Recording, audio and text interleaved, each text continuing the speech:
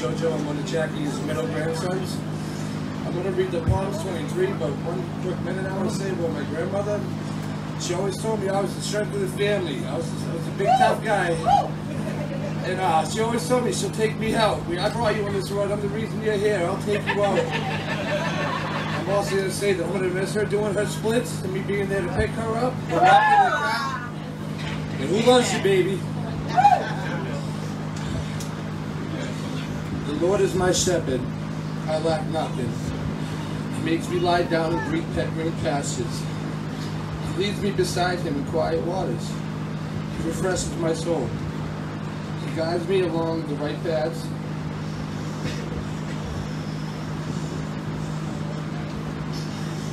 For his name's sake. Even though I walk through the darkest valley, I will fear no evil. For you are with me. Your rod and your staff, they comfort me. You prepare a table before me in the presence of my enemies. You anoint my head with oil. My cup overflows. Surely your goodness and love will follow me all the days of my life. I will dwell in the house of the Lord forever. Good job, Jeff. Take care.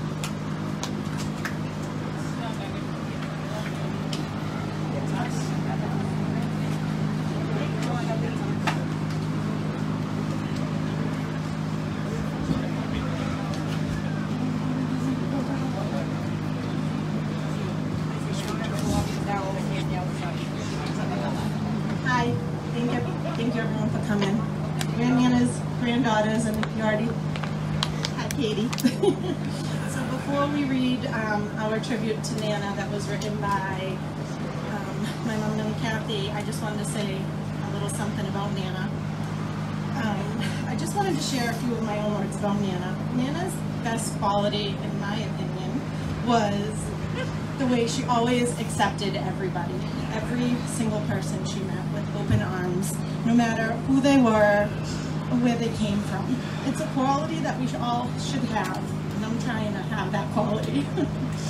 I've always loved that about Nana. A tribute to our queen, our mother. She has many different names: Mother, Aunt Jackie, Queenie, Queen Jackie, Capricorn Queen, Nana, Nana Fergs, Nana Dukes, but to most of us, it is plain Jack. I'd like to just share some memories. Maybe you may remember some as well. Born to a family of 2 older brothers, she was the baby sister until Mickey came along when she was 14 years old. She idolized Mickey. He was like her baby.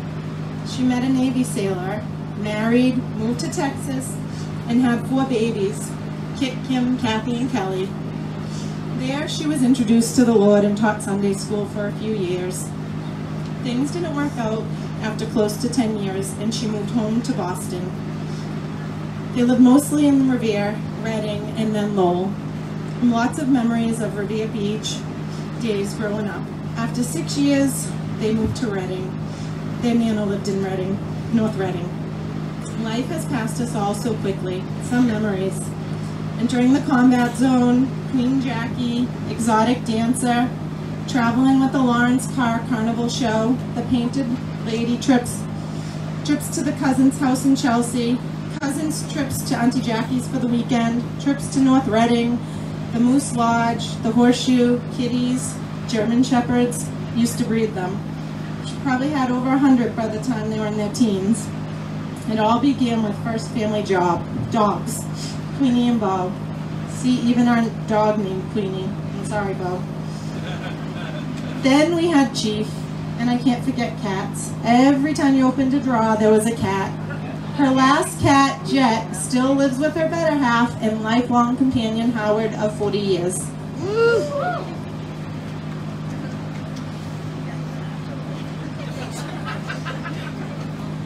Hi, I'm Danielle.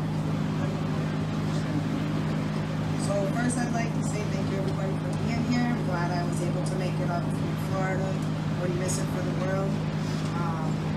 Even though I live far away, I still try to keep all the traditions, especially what, that's Nana's thing, is her traditions. So She was always loved all of us so much, and always made sure to take time, whether it was $5 later on to give you for your birthday, 6 months down the line. She never forgot. It's one thing, and would never forget anything. So for anybody.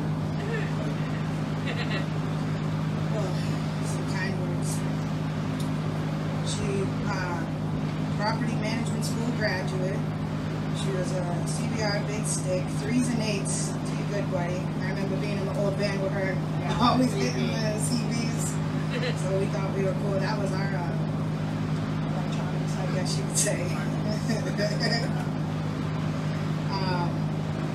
She always loved heavy metal. The lady, her blue van from the 80s. She was always the lady of the lake, floating on a raft.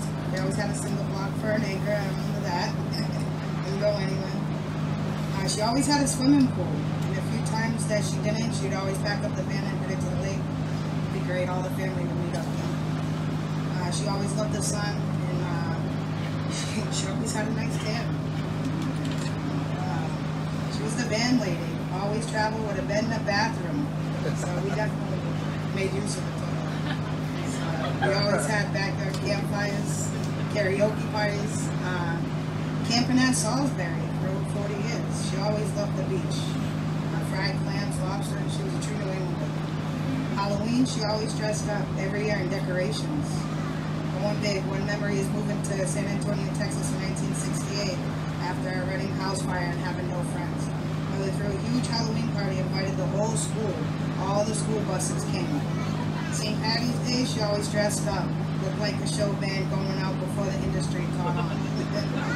Mother would sew green sequins, being a showgirl and hand making her costumes. Always had lots of bling around. So before bling was even a thing.